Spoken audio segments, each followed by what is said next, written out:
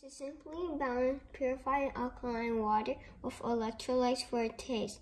It costs $1.29 and it says that the pH is supposed to be 9.5 or higher. Now let's test the pH and TDS levels to find out.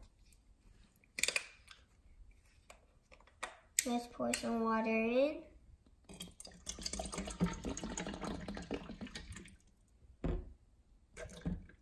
That's a little too much, so let's pour some back into the TDS cup. First, we're going to test the TDS level. Let's turn on the TDS tester, and let's make sure it says 0. And let's put it in. 42. That is ideal drinking water.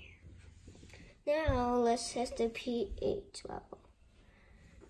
And let's only do 2 drops.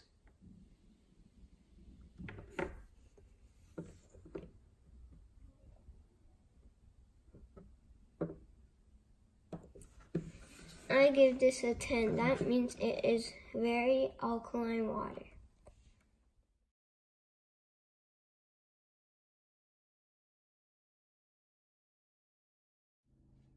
Stay tuned, like and subscribe.